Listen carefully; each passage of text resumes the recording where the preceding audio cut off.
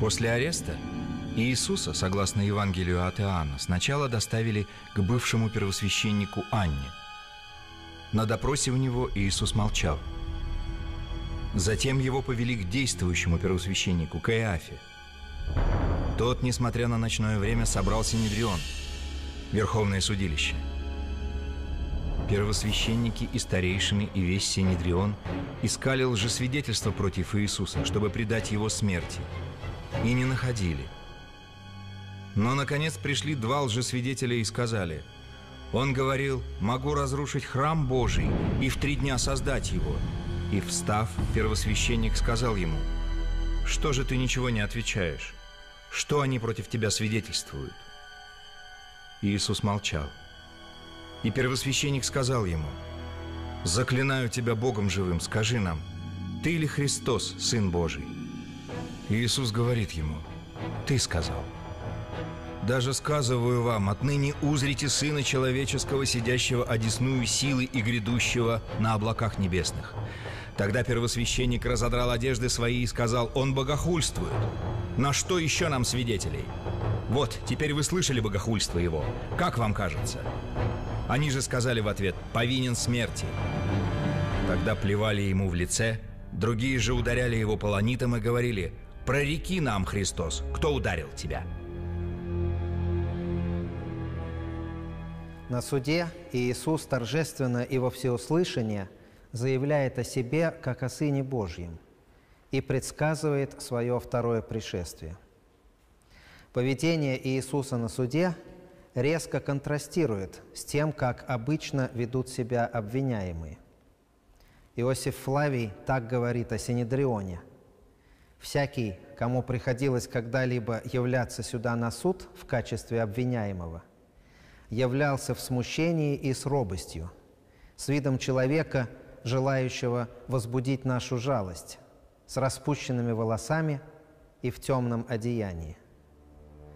В Иисусе не видно ни смущения, ни робости, ни желания возбудить жалость.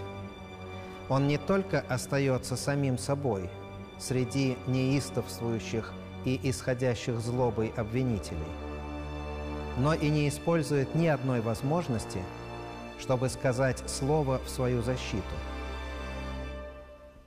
Он отверзает уста только в тот момент, когда появляется возможность сказать то, за что его непременно осудят на смерть, и говорит так, чтобы не оставить себе ни одного шанса. Все 4 евангелиста описывают историю отречения Петра. Когда он сидел во дворе и грелся у костра, подошла к нему одна служанка и сказала: «И ты был с Иисусом Галилеянином?» Но он отрекся перед всеми, сказав: «Не знаю, что ты говоришь». Когда же он выходил за ворота, увидела его другая и говорит бывшим там: «И этот был с Иисусом Назареем». И он опять отрекся с клятвою, что не знает сего человека. Немного спустя подошли стоявшие там и сказали Петру: «Точно и ты из них, ибо и речь твоя обличает тебя». Тогда он начал клясться и божиться, что не знает сего человека, и вдруг запел петух.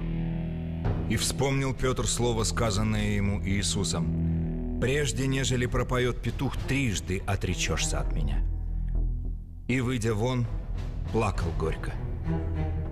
После вынесения смертного приговора Синедрион принимает решение отвести его к римскому наместнику Понтию Пилату, потому что, хотя иудеям во времена римского владычества разрешалось иметь суды, им не позволялось приводить в исполнение смертные приговоры. Евангелист Матфей рассказывает, чем закончилась жизнь Иуды. Тогда Иуда, предавший его, увидев, что он осужден и раскаявшись, возвратил 30 сребреников первосвященникам и старейшинам, говоря: «Согрешил я, предав кровь невинную». Они же сказали ему: «Что нам до того? Смотри сам». И, бросив сребреники в храме, он вышел, пошел и удавился. Почему Матфей счел необходимым вставить рассказ о самоубийстве Иуды в повествование о страстях Христовых? Видимо, потому, что этот рассказ содержит в себе целую серию нравственных уроков, для будущих поколений. Первый урок. Грех не может остаться безнаказанным.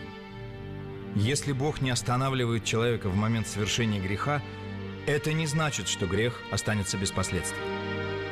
Второй, не менее важный урок. Раскаяние может быть бесполезным, если за ним не последует изменение образа жизни человека к лучшему, отказ от греховной жизни, совершение добрых дел. Третий урок.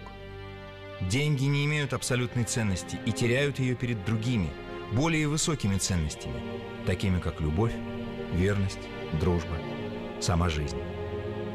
Четвертый урок. Деньги не должны пахнуть кровью. Даже первосвященники и старейшины не согласились бросить возвращенные Иудой сребреники в храмовую сокровищницу. Пятый урок касается темы самоубийства. Во многом именно история Иуды сформировала то резко отрицательное отношение к самоубийству, которое характерно для христианской церкви.